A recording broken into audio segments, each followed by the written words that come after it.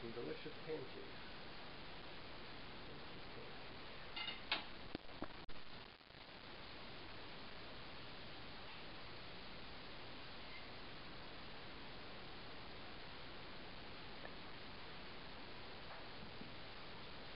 Big reveal. What we've been up to. Tearing off those floor joists.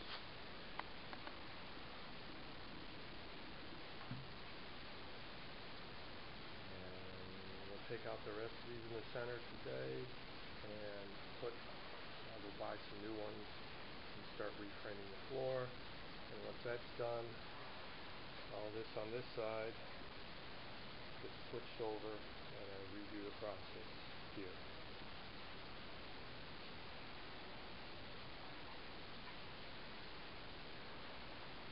Okay, bye for now. Okay, a couple hours later, the big reveal.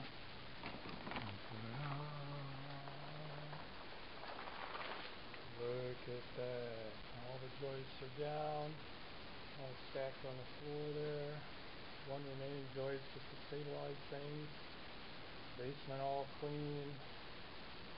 Ready for me to go buy some lumber. And I'll try to reuse as many old joists as I can, but I'm going to buy some lumber and some sheeting. I'll give you a shot of the basement in a second. Okay? Down into the basement. I wonder how the light's going to play with this camera. But go from bright light to relatively dark into somewhat of a light. There's the old furnace. We're going to have to cut that up and to get it out. It's very, very heavy. It's brought in via a hanging hook here. It probably weighs 200 pounds. So I'm going to use the torch and cut that apart to get it out. It's just too heavy. I'll look around up in here. The new joists are going to bear on top of this 2x6 wall here. And they are going to head in the same direction as this joist all the way over to that other wall where they will be bolted via ledger board and joist hangers to the side of this crate here. And once that's done, I take all the material and I put the sheathing on top of this. I take all the material that's up there, the saw and the pile of lumber and everything, you see it, and transfer it over to this side and then tear off all this down under here, and all these joists. The light's probably not too good. You might not be able to see everything.